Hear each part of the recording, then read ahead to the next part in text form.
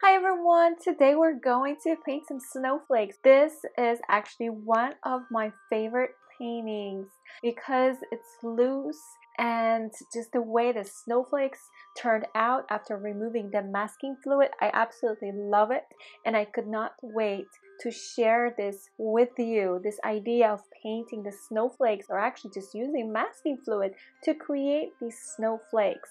So the thing about the masking fluid, first we are painting the background. So we're not using masking fluid until the first layer is fully dry. Once the masking fluid is fully dry, then we re-wet the paper again. So this is our reference image. So at first it seems a little dark in some places, I'd say.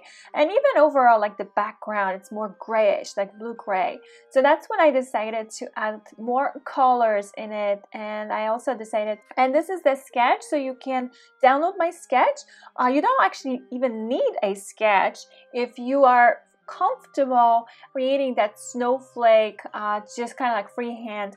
And this is the list of all the art supplies that I used for this painting. So another painting on Hanamile collection, and this is cold press. This was a block, so I was painting on the block, and this is 9x12 size. You could do this, and this is a screenshot of my working palette, so you always know where I place my colors, so it's easier to follow along. So the first thing I am doing is diluting paint with water.